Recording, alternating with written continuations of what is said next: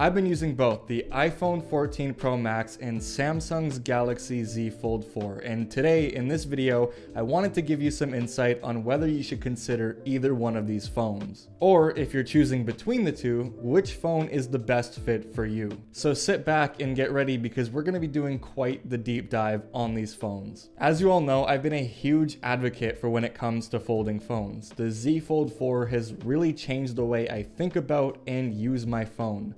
I feel like I'm able to get the most out of it when it comes to productivity, and the larger display makes it amazing for playing games and watching videos. Though the Fold isn't for everybody, and today I'm going to be taking off my tinfoil hat and giving you an unbiased look at both of these devices. So before we get started, a like and a sub to the channel would go a really long way, and maybe even consider hitting that notification bell because it really does help me out a ton. Both of these phones are the talk of the town, Apple's latest and greatest iPhone 14 Pro Max and Samsung's most expensive phone, the Galaxy Z Fold 4. There is obviously a huge difference between these two phones, but I think if there's any device to make someone consider jumping ship to Android, the Fold 4 has got to be the most unique phone with very little competition. The 14 Pro Max starts at a whopping $1,099. The Z Fold 4, on the other hand, is nearly double that at $1,800. However, if you want to match the Z Fold 4 storage on the iPhone, you're going to have to up that base configuration of 128 gigabytes all the way to 256, which is an extra $100, closing that gap just ever so slightly. This is an upgrade that I would recommend as apps and games are starting to get larger, and with the ability to shoot ProRAW on the iPhone, that extra storage helps out a ton, especially if you want to shoot in 4K.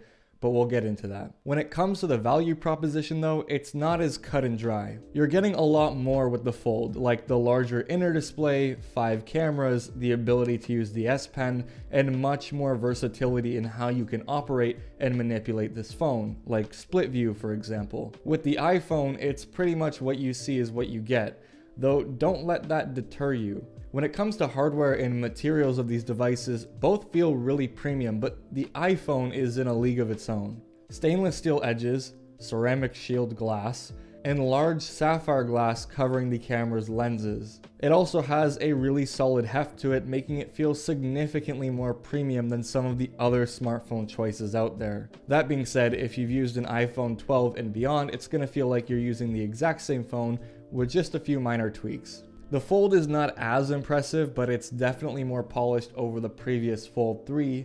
You get flat, polished aluminum edges and a less premium looking but more robust camera layout, with the housing being surrounded by aluminum versus glass. It also has Gorilla Glass Victus on the cover display, which is nice, but for both of these phones, I would always recommend using a screen protector. Where things start to take a turn for the Fold, however, is in the internal display. To get this OLED to fold over itself, it uses a really thin glass-like material, which is more akin to and is treated like plastic. Although I'm very comfortable using the Fold in my use case, I would kind of steer away from this phone if you're working a labor-intensive job, because the last thing that you want to do is damage the really weak display on this phone, rendering it completely useless, because that repair cost is through the roof if you don't have Samsung Care. However, the Fold is technically rated up to 150 folds a day for 5 years. I just don't really know how much I trust that number, because on Reddit there are some people already experiencing the display cracking.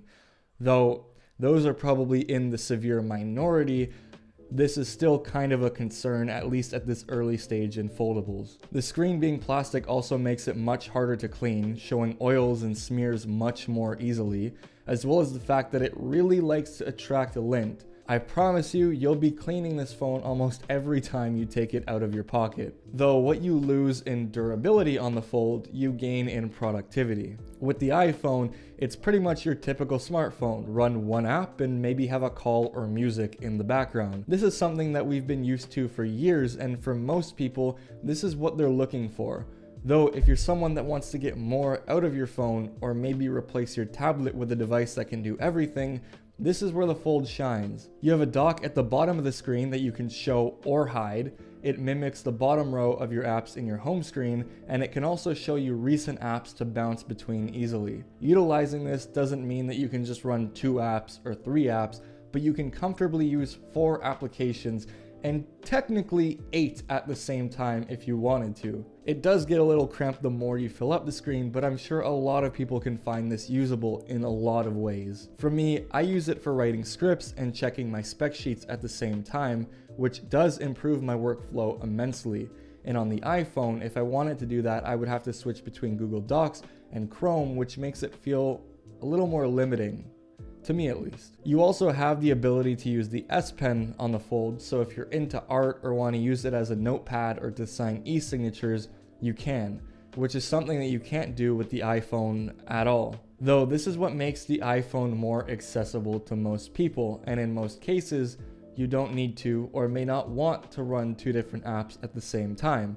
So having a large 6.7-inch Retina display to focus on one task at a time gives you a great amount of real estate, and it's very comfortable to use. When it comes to biometrics, the iPhone uses Face ID and the Fold has a built-in fingerprint scanner inside of the power/lock button. It's kind of hard to say which one I actually prefer, so this is something that would be down to your preference. However, I do like having the fingerprint sensor. When I unfold the phone and unlock it, it's already open. I don't have to awkwardly look at my device to make sure it unlocks, or if I'm laying in bed, I don't have to do that awkward head tilt to get the phone to recognize me. Though both are very fast, and technically Face ID is a little more secure, so really at the end of the day, it comes down to which one you prefer. The battery though is a little bit of a different story, and this is something that I would consider to be very one-sided depending on how much you actually use your phone. On the Fold, I get at most about 7 to 7.5 hours.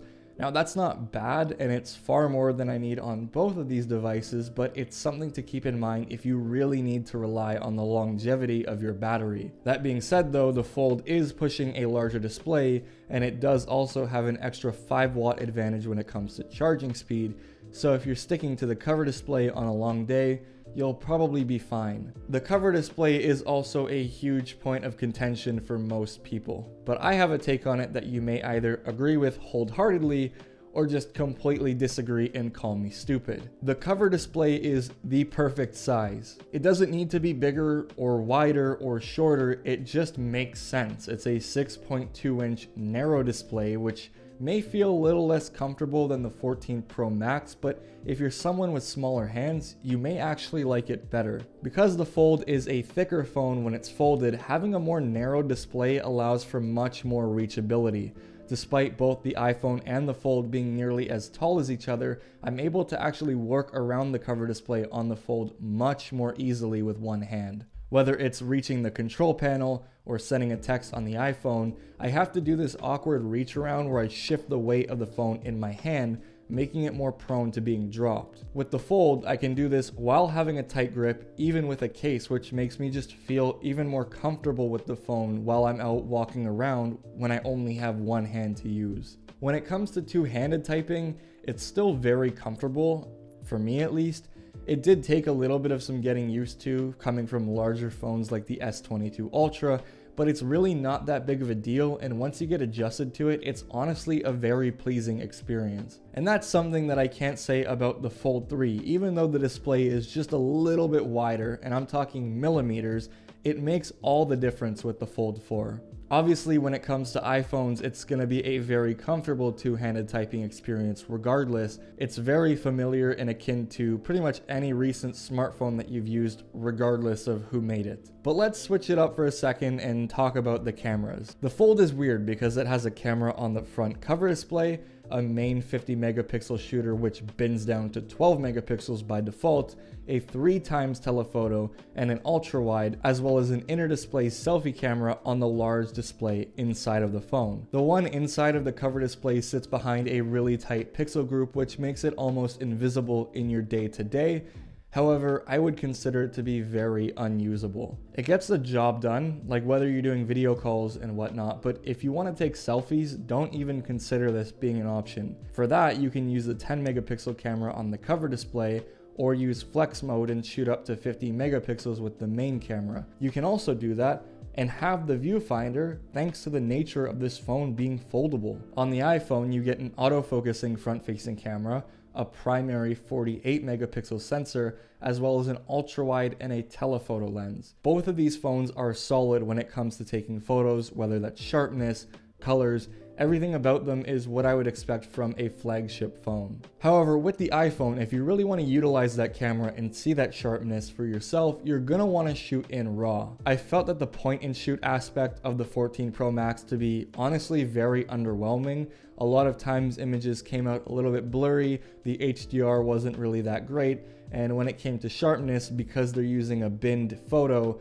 with that point and shoot sensor, it just didn't do it for me. I actually have done a few blind tests of both of these phones on Twitter compared to each other, and in most cases, I know this is gonna sound ridiculous, but most people actually preferred the Fold's images over the iPhone. I thought that was surprising, but at the end of the day, it really comes down to the stylistic approach of Samsung, where the photos look more shareable out of camera, and the iPhone has more muted colors, which gives you more freedom to tweak it as you please. Honestly, I will say though that I'm really shocked by the Fold's camera performance. I'm not entirely sure why this phone got such a bad rep when it comes to photos. I think that may have been because the Fold 3 wasn't really that great, but if I'm being real here, depending on whichever phone you choose, both of them are going to give you great photos. However, for video, it's a completely different story, and without diving in too much because there's a lot to talk about with the iPhone, it's a reliable, good-looking, steady, and sharp camera for video, regardless of whether you're using the front-facing camera or the ones on the back. If you're into any content creation or shoot small film projects for fun, the iPhone's video capabilities are kind of insane. The low-light capabilities on the iPhone are also much more of an improvement, retaining way more detail in darker environments, and I think if I had to pick a camera based on versatility, it would be the iPhone. Though when it comes to the Fold, having flex mode is like always having a tripod in your pocket. It's great for videos to set up a shot or just to take a selfie by waving your hand while using that 50 megapixel sensor on the back of the phone. But let's be realistic here, because there's one huge elephant in the room.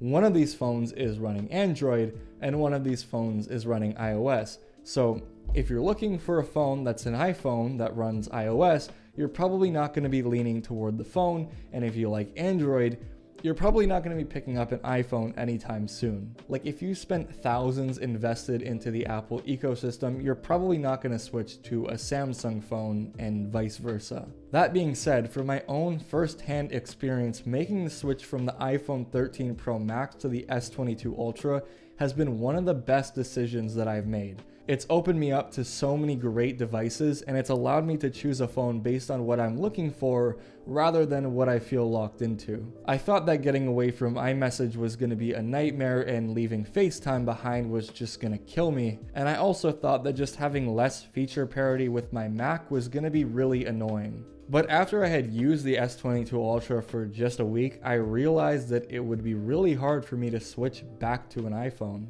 Like, in all seriousness, if it wasn't for this channel, I wouldn't have considered picking up the iPhone 14 Pro Max. And that's just the cold hard truth. There isn't anything wrong with iOS, but for me personally, I just feel like it's a lot more limiting to what I can do on an Android phone. Like, let's be realistic here.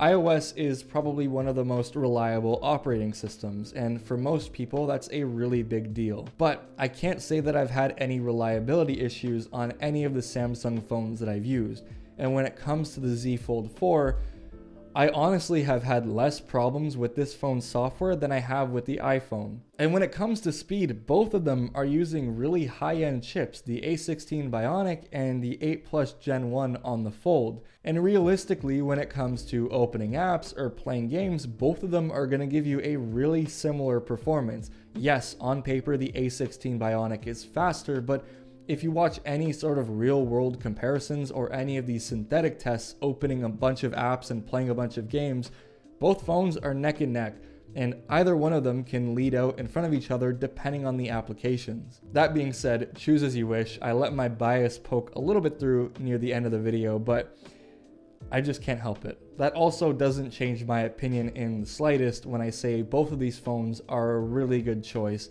and I wouldn't lead anyone down the wrong path when paying an exorbitant amount of money for these devices. Can I just say though that I'm also glad that I spent an entire video without talking about the dynamic island on the iPhone. Anyways, I'll see you all in the next one. Don't forget to subscribe to the channel, consider leaving a like on the video as well, and I'll see you all in the next one.